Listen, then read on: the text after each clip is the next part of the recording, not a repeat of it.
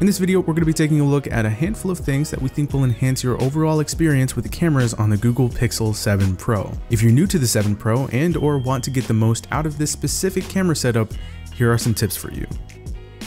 We highly recommend using the 2x zoom a lot more if you're not already. Now the reason behind this will give your shots that pro photographer look with a different focal length equivalent compared to the default, more wide angle 25mm focal length. What's great about this is you're still getting a 12 megapixel shot out of this, so you're not really losing anything detail wise. You're just getting a really simple method to get better looking portraits.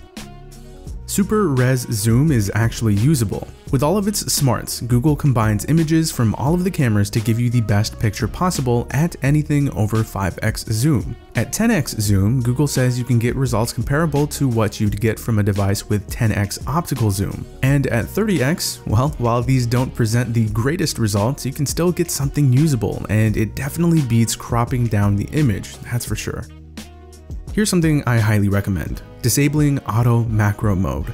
Now, of course, you can keep this set to automatic if you'd like, but personally, I always found it a little annoying to have to set it to auto, and I still get the prompt to enable it if I need it. Now, since we're here, the macro mode itself actually works well, and it's a good way to get more up close and detailed shots. Definitely try it out. Photo Unblur was a new feature that came with the Pixel 7. You'll find this in Google Photos, and this feature uses machine learning to help you unblur any photo taken by any device from any period of time. This is also where you'll find other great functions like Magic Eraser, which helps you erase unwanted people and elements from your photos, Portrait Blur, which lets you add portrait mode effects to any photo, and you can also export frames from videos as separate pictures.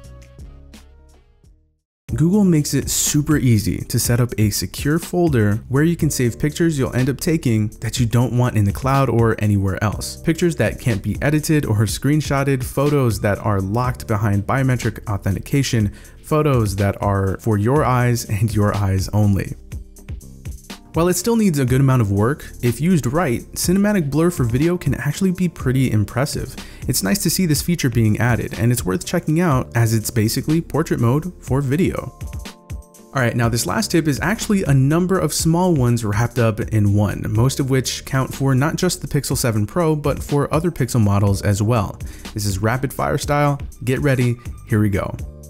Add grid lines. These are here to help you compose your frame. If you care about the positioning of certain elements, you're going to want to use these because they give you a better idea of how to line up and arrange your photos before taking them. Enable RAW plus JPEG control. This will give you the ability to shoot in RAW format. Now these shots aren't processed nearly as much, and they give you way more room to work with when it comes to editing. Keep in mind though that doing this will take up more storage space on your phone. To help save storage space, go to Device Storage in the settings and enable Storage Saver. This is great if you want to keep things optimized. You can also turn on a function that will actually automatically disable Storage Saver whenever the phone has at least 1 GB of space left. Tapping a subject enables tracking. It's useful if you and or the subject is moving and you want to keep focus locked on that subject. You can also lock focus entirely by performing a long press. And since we're tapping the display so much, when you do that initially, you'll see these sliders. Take advantage of them because they give you the ability to control exposure, shadows, and temperature before snapping the photo.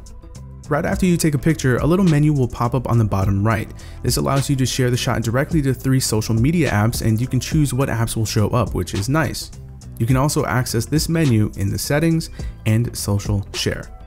When using the front-facing camera, a couple of things to note are that you can enable and adjust face retouching, which automatically tunes skin texture under eye tone and eye brightness. And for video recordings, there's a setting for selfie illumination to give you some extra light.